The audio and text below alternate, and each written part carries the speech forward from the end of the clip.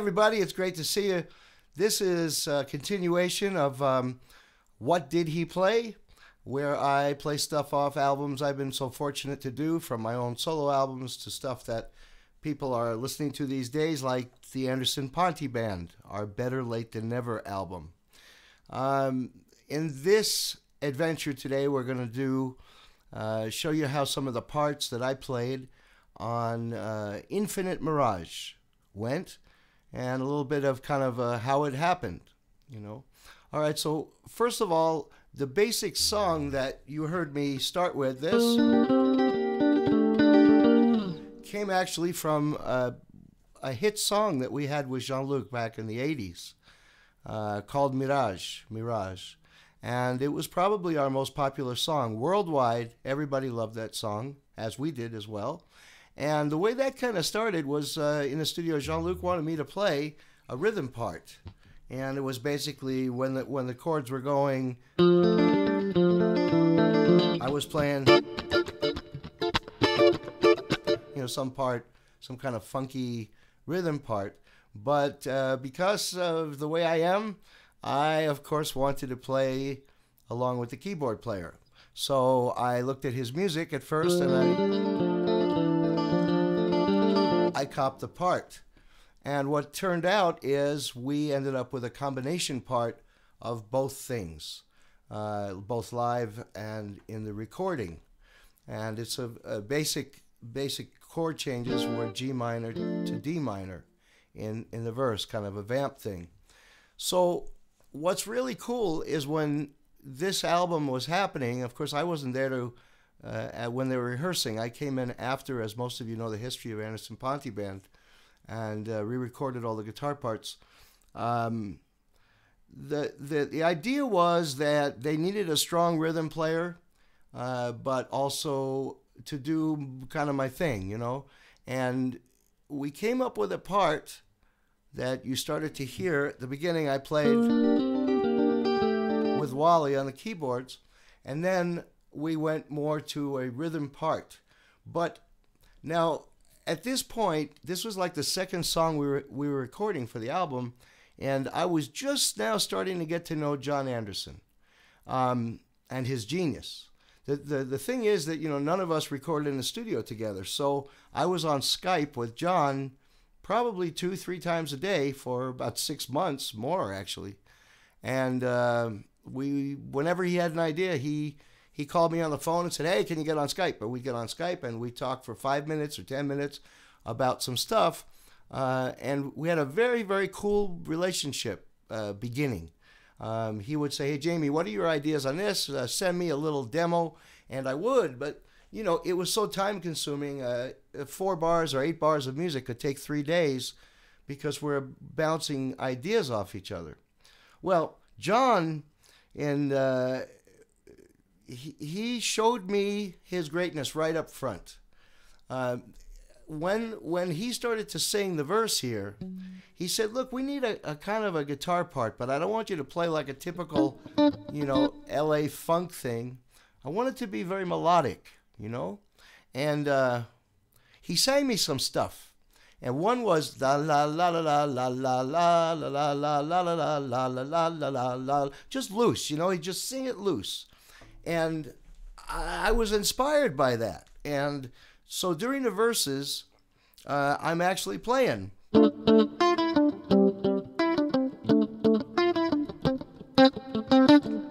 Something on that order.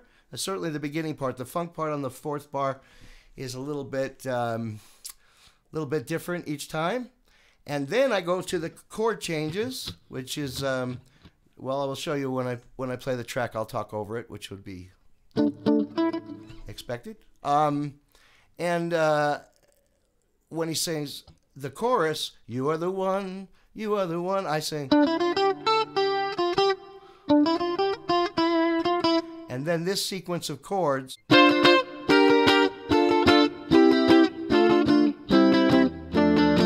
which all comes basically from a D minor chord. So, or D minor 7. And you are the one, you are the one. D, right, and there's some very cool stuff going on in here.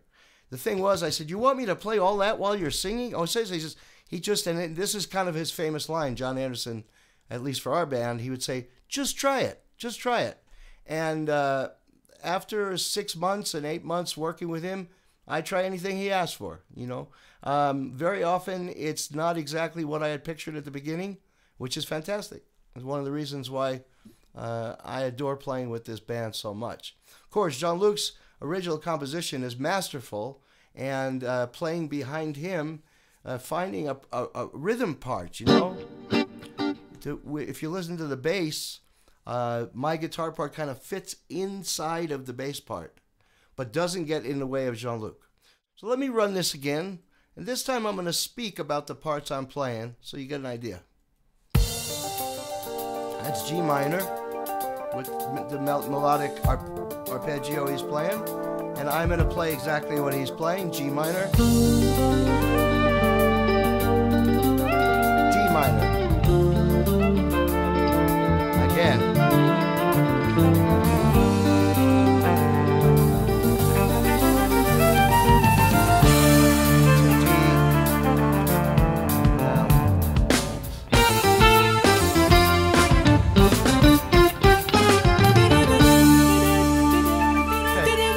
Now, you may have noticed that that's actually in harmony.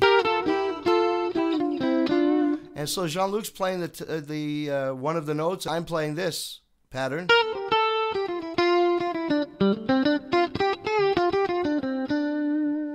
Okay? That's really cool. And then after, in order to transition into the verse, I play this, which is just this. Okay, so you'll hear that now. Let's back this up, and I'll show you how that transitions into the verse.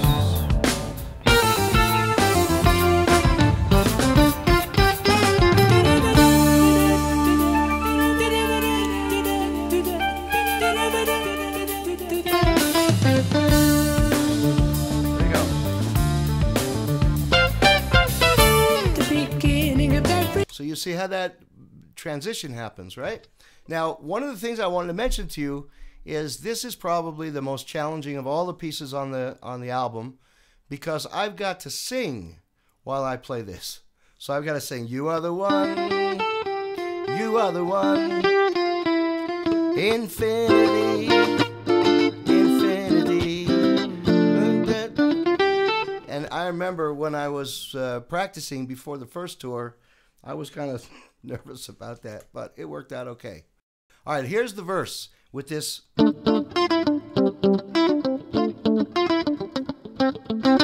here we go.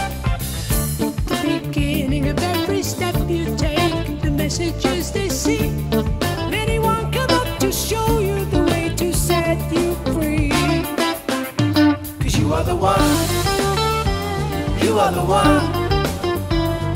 Infinity, infinity. It's the next picture that you see. More and more dancing in reality. Now we go to rhythm. Keep out of the way of the bass.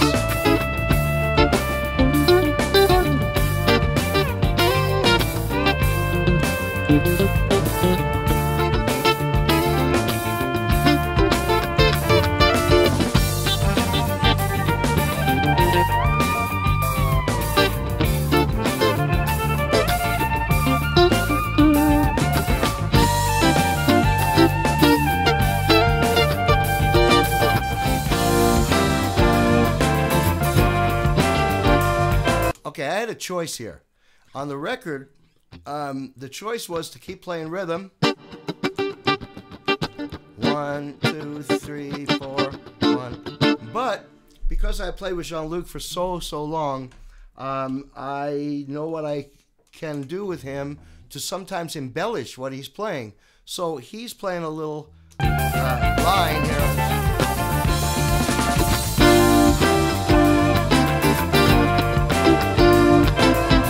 See, I could have just done, which would have been fine, but he played da da da da da da. So I decided I'll show you again to harmonize that. Let me go back one more second.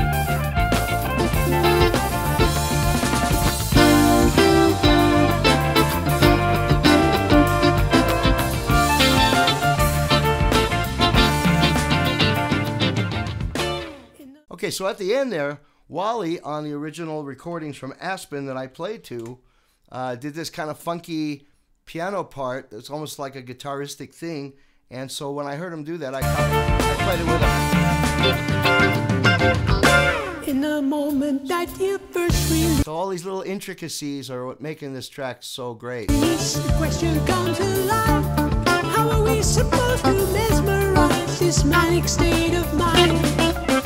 When we are the one, yes, we are the one. Infinity, infinity. How we create the pictures that we see. More and more dancing in reality.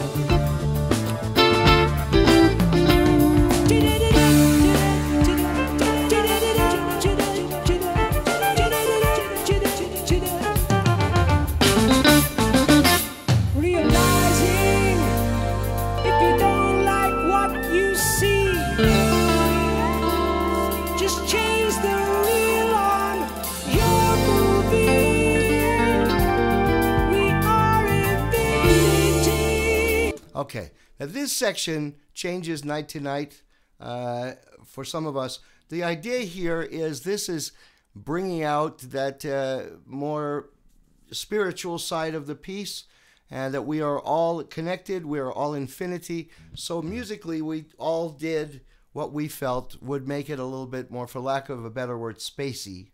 And some of the things that I often do, the first chord is G minor, so I might do something like this, which is a G minor with a 9 added, just to give it a little richness. Sometimes I do something like this, which is what's called a cluster, where you build the notes in 2 notes away or seconds. But you see with the bass going, that gives it that effect. I do a mixture of open and closed strings. So that's an A, a G, an F, and an E for the D minor. Give that a listen and you'll see how this all works now. Just change the reel on your movie. We are infinity, infinity, infinity. Okay, now comes the bridge. Here we go. Distorted sound.